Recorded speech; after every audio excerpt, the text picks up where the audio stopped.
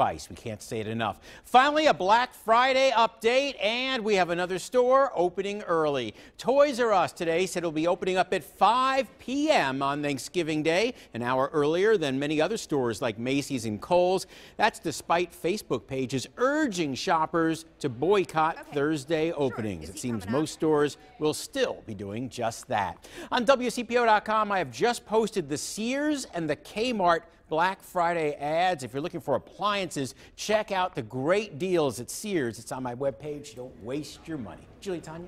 We're still eating Thanksgiving.